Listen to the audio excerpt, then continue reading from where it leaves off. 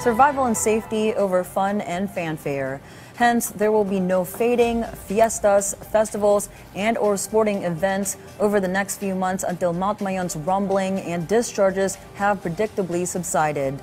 The Ibalon Festival in Legazpi City, scheduled for August 11 to 20, has been put off indefinitely by its organizers.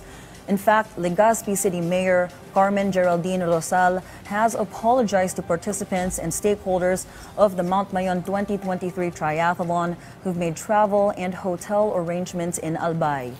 Likewise, Camalig Mayor Erwin Baldo also apologized for the decision to put off the celebration of the town's Pinangat Festival that celebrates the popular veggie dish cooked in coconut milk. The Camalig mayor said under no circumstance would he allow his constituents celebrate under a state of calamity in the entire province.